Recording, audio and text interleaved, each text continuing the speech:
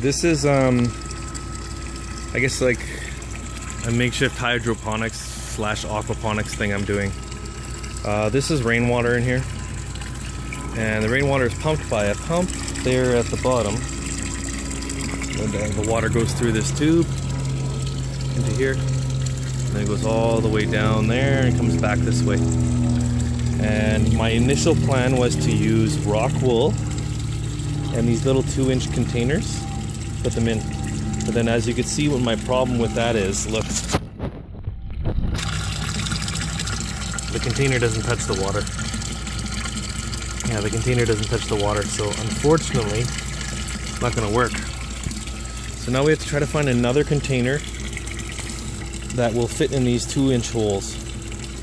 So I was thinking maybe those there's those plastic shot glass, those little plastic red shot glasses. Maybe that'll work, but I'm not sure. We're gonna have to check it out. But basically the whole idea of this is that, okay, so say this right here is a table for plants, right? So you just put your 6-pack trays here, you fill this up with plants, and in the spring, like you have one layer of table with plants, okay? So that's the good thing with that is simple, right? The bad thing is that you're not using any vertical space, correct?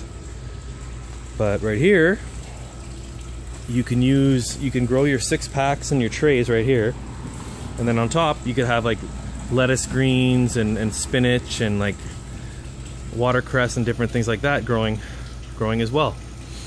So that's the deal, and that's what we're doing in here. And yeah, so we're just the beginning.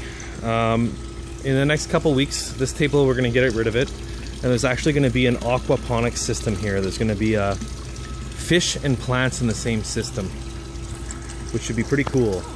So the fish and the plants in the same system, the benefits of that is free fertilizer, and also you get free fertilizer, and